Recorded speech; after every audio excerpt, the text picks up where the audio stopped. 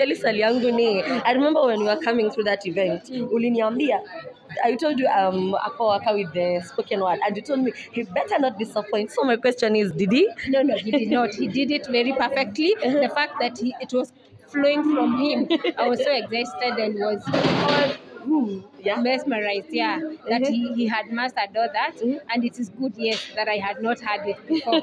You see, I told you, preempted it, and I would have, the way it came, it was so fresh for me, like it was for everyone. Oh, really? Yeah. So you run a school in cooperation with your, I must say you look alike. You're like sisters, you're like twins, and but we are all that you have said. Really? Oh, that's amazing. So what pushed you to go to an extent of creating a school? Because for many, they would just go to a stop of making it aware, and that's the end of it. So what pushed you to the extent of creating a school? The question everybody asked was, do you know a school where we could refer our son, my daughter to once they learned that their children had dyslexia?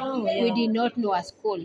Nancy is a teacher, a special ed teacher, and is, why not start one? Yeah. And there it was. That's how we started. So I must say to all my viewers, you are really doing a commendable job. I personally, I knew about dyslexia, I must say 2020, but for many, they didn't know. And I must, even for the spoken word artists, didn't know about it. Imagine. Even in Kenya, most people don't know about it. I remember when he told us about this event, most of the people are like, what is dyslexia? What is? And I had to explain to them, like, people who you know who was an although I also must say I don't know a lot about it, but at least I know how to deal with such.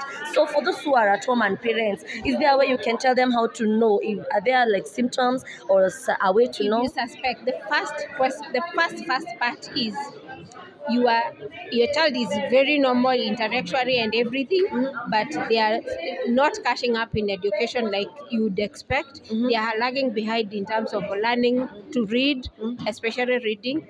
That should be a trigger. And that's question you ask, what is wrong with my child? You know, it's like what